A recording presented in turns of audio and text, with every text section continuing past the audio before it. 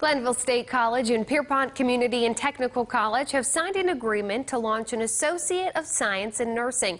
This is a joint degree program between the two schools. The U.S. Bureau of Labor Statistics says registered nurses are in the top 20 employment categories in West Virginia and nationally. The Bureau estimates the employment of registered nurses to grow around 15% from 2016 to 2026.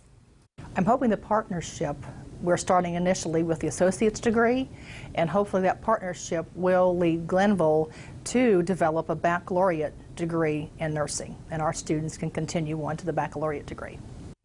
Once all accreditation and state approval processes are advanced, the joint ASN program plans to start admitting students in the fall of 2020.